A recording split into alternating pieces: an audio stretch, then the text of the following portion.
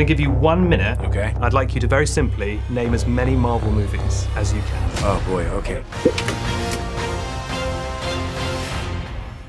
Paul Rudd, how are you doing? I'm great. How Fantastic. are you? I'm actually not doing so hot. No? I've got a serious case of Quantumania. I don't know if you've seen this been going around lately.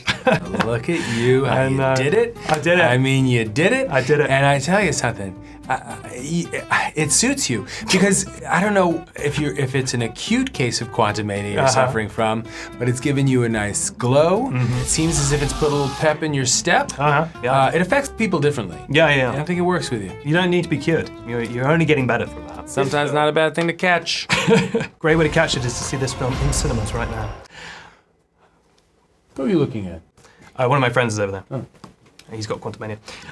This film was great for me because it pairs arguably the two biggest cinematic universes, Marvel and I Think You Should Leave. Stinky!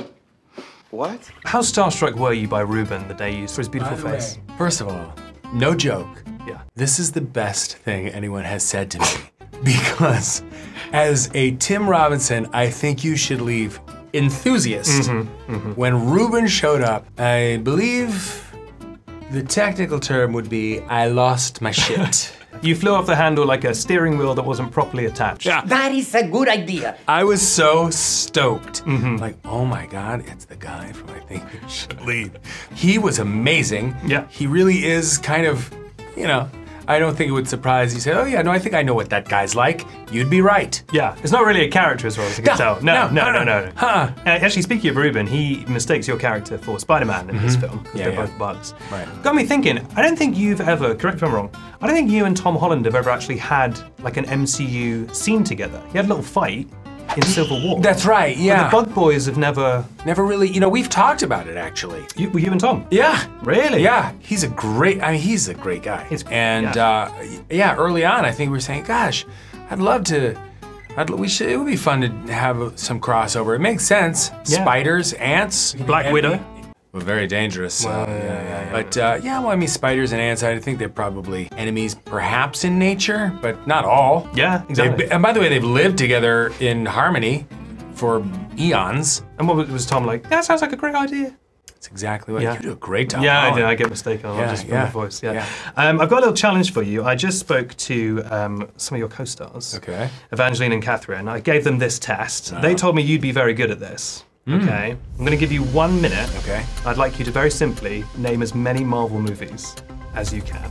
Oh boy, okay. I'm going to try and tick them off. All right, so Iron Man 1, 2, 3, Captain America, Captain America Winter Soldier, Civil War, Black Widow, Thor 1, 2, and 3. Can I just do that, or I have to say Ragnarok? Is that okay?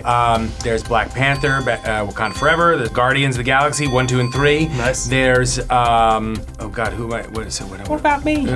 Young British boy. Oh yeah, well, Spider-Man, of course. Yeah. It's, oh my God, Tom Holland. I'm so sorry. Please forgive me. There's 3 of those.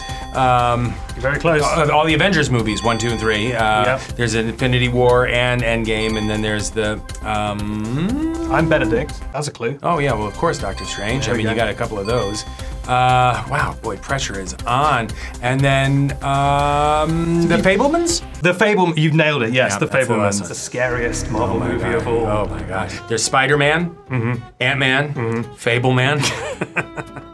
1, 2, and 3. Fableman, a man who tells stories. That's right, exactly. That's how he gets it. Yeah, that's such a, like, here comes Fableman. Oh God, get ready. It's gonna have a lesson. Oh, it's just endless with this one. Let's see what we can learn from this guy's story.